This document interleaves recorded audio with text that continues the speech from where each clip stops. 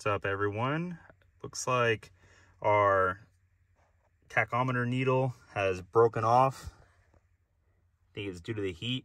You can see here, part of the needle is still stuck onto the metal prong, and we got our needle there. So I'm going to try to pull the cluster, take that piece off of the prong and glue it back onto the needle, then hopefully be able to slide it back on. So I'm going to get some tools and we're going to try to get this thing removed. Apologies for the mess. I'm pretty sure a lot of other people's workbench looks the same, but I believe there's only a couple tools we're gonna need for this job. It's real nice. I don't think it is absolutely needed. You could probably just use some flathead screwdrivers, but it's really nice to have these trim removal kits. Pretty cheap. You can get them at Harbor Freight. We got 7mm here. This is just me for some basic hand tightening. For a little bit longer jobs, we're gonna use this Milwaukee with the extension, and same with the 7mm. But I believe that's all we're gonna need. All right, back in the car. I believe there's only gonna be about 6 screws that we're gonna have to pull out. Starting out, there's 2 up here, and then we're gonna have to pull this trim piece on the sides. Up top, that should come out, and then it should be able to give us access to the 4 screws that are holding the cluster in. I believe 2 are up top, and then 2 are down at the bottom down here. But you'll see those when I get this first trim piece off.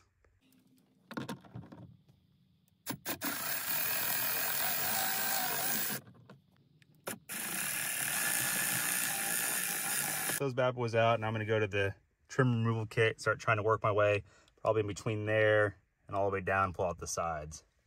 So this is about what it looks like. Got a couple options here. I'm probably going to start out with something maybe along these lines right here. Let's see what we can do. So let's see here. I was able to get underneath there. There's a couple clips you just got to watch out for. We got that top. Now I'm going to work on the sides. So I was able to pull that out pretty easily. Let's see if the side is the same. All right, that's out. Oop.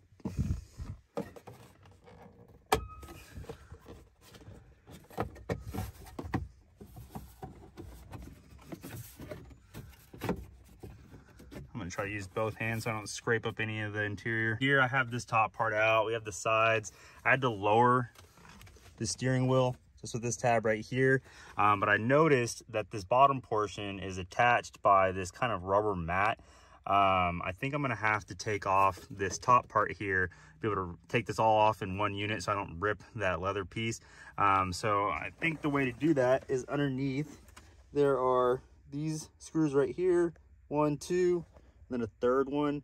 I think that's a 6mm, so we're about to find out. Right, everywhere that I've read, they said it's a 6mm, but I don't know if they're kind of filed down a little bit from taking them off in the past. But I was trying a 5.5, which I had in my kit, and it seems to fit and is pretty snug. So I'm gonna go ahead and take those 3 off with the 5.5mm.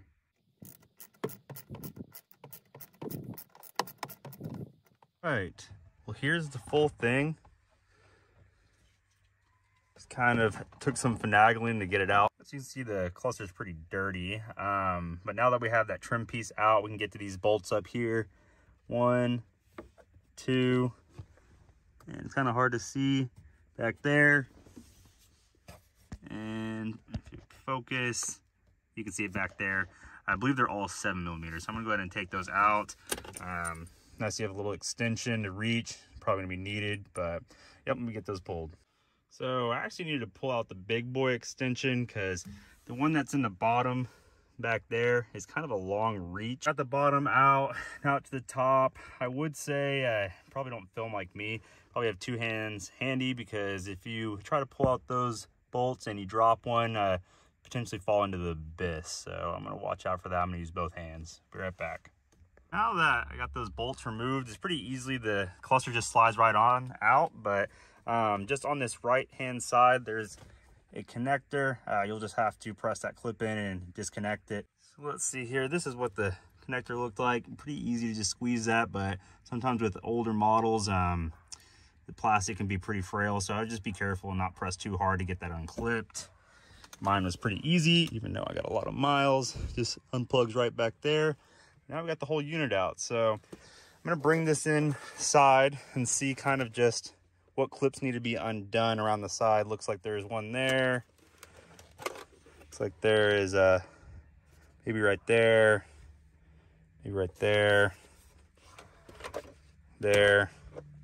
1, 2, 3 down at the bottom, and then hopefully I can get them all apart without breaking anything, just so I can take this plastic piece off and get the needle removed. All right, like I was showing you guys before, we do have several of these clips that are honestly pretty easy to get back, but it's gonna be kind of hard to hold back all of them at the same time to be able to separate this. So I was thinking that maybe I could use the help of some old either gift cards or hotel keys to kind of slide in between.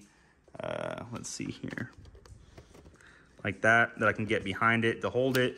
I don't have enough, so I also have some just kind of some computer zip ties that I can use that are thin enough as well that I can slide behind it. So I'm gonna go ahead and try and do that to get it separated. You guys can get an idea of what I was talking about. I used this to pull it back and then slid the zip tie behind it just to pull it apart and keep it in place. It's a little nerve-wracking just because this is plastic. The truck has almost 200,000 miles on it. I'm afraid of them being slightly brittle, so you just gotta be careful. Really designed it to where they didn't want you to take this off, but some of these clips have a little black bar behind it that pushes this out. That has to kind of bend a little bit. This is another part where these plastic trim removal pieces come in handy. I've used it to pretty much pry this open and then slide one of these zip ties underneath where the clip makes so that it doesn't slide back into it. There we go. Right, I would highly recommend doing the method that I showed, using those zip ties to hold in underneath the clips. Was able to finally get the plate off. So then now, next course of action is I took the piece of plastic off of the metal prong there, and I'm gonna have to attach it. I'm gonna glue it on to the needle. I just got some crazy glue. It says plastic, ceramic, wood, rubber, metal, leather, more. I figured this would be good. It'll dry quick. Only just gonna try to prevent getting it on my fingers and glue my fingers to the plastic needle. We'll see how that goes. Once it cures, we'll hopefully slide it back on. I do have a concern that I won't be able to put it on at the same point of where it is when it's resting when the vehicle's off. I'm gonna probably look up some videos on Google to see where it rests and try my best to put it on there, but I figured it would look better than how it's gonna look without it or how it was before, regardless of whether it's completely accurate. It's automatic, so it's not like it's manual that I'm really paying attention to it, but we'll see how it goes from there. All right, so we got it all glued. We're able to push it back in. I just brought it out to the truck, plugged the harness back in, started it up, revved it up, and the needle went up. Then I turned off the vehicle and it dropped down. Pretty happy about it. Just need to put the faceplate back on and install everything back in. All right, she's a little dirty, more so on the outside, but she just clipped on real easily. That was super nice. Just make sure that it's flat, pressed down on one place. About to go plug her back in. It's dark now, so I don't really know how good of a video I'm gonna have once it's in, but we'll see. All right, it's dark out now, but we got her plugged in. Tachometer is staying around 1 at idle speed. Give it a little bit of a rev. You can see that it's working. So pretty easy install. Happy they got it done. Before, when the needle was off, the LEDs behind the needle were kind of blinding when driving. So just happy to have it done finally. But all right, thank you for watching.